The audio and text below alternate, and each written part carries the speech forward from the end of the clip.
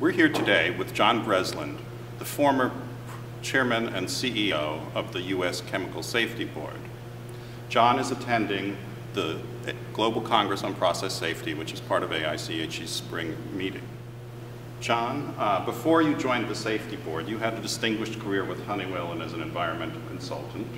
And I believe you came to the United States after being educated in Northern Ireland and England. So we're happy you've joined us, not just here in Houston today, but in the U.S.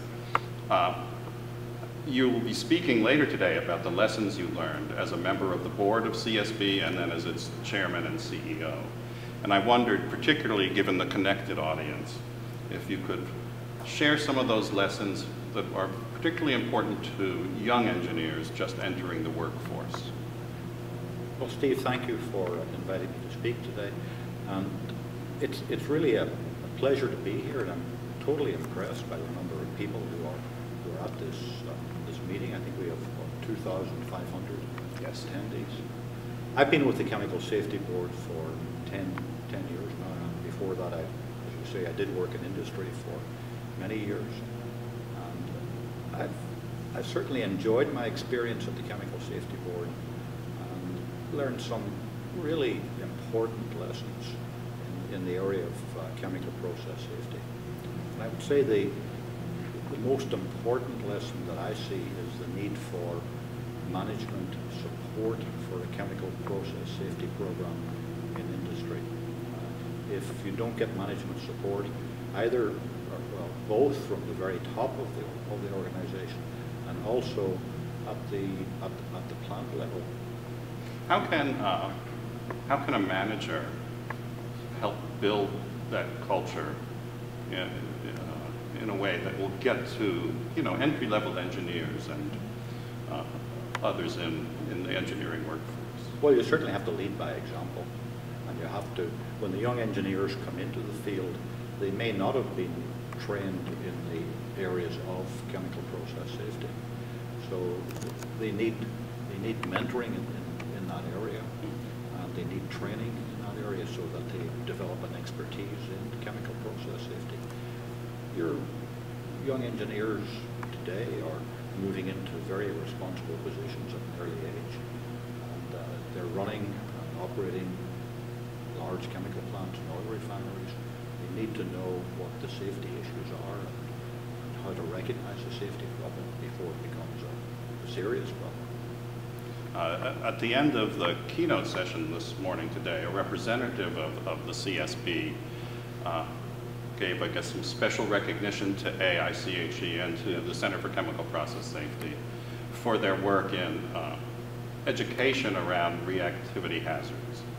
And I wondered if you could speak a little about that recognition and about the importance of that education to people as undergraduates and as members of the workforce.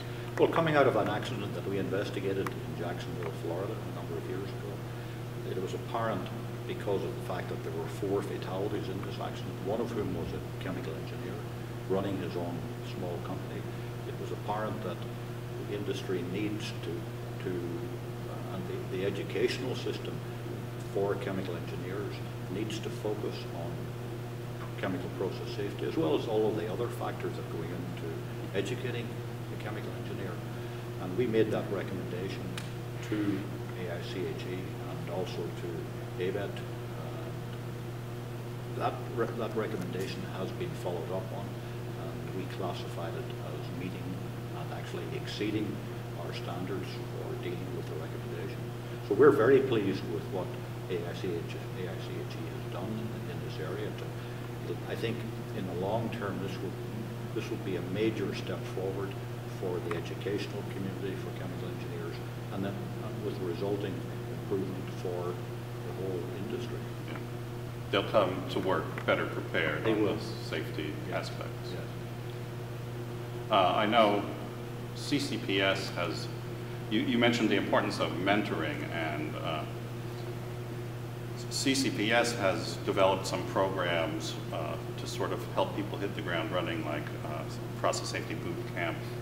And AIChE has started some services such as a mentor center where people can sign up to indicate areas they'd like to meet an experienced engineer, exchange information, things like that. It's, you know, an online relationship. You know, make email contact, things like that. So let's hope that those things can help improve the workforce safety culture. It's interesting that you mentioned process safety boot camp, because that applies to young engineers coming into the field. But I've also realized that it applies to smaller chemical companies that don't have the expertise. They may not have the chemical engineers on their staff who have an expertise in chemical process safety.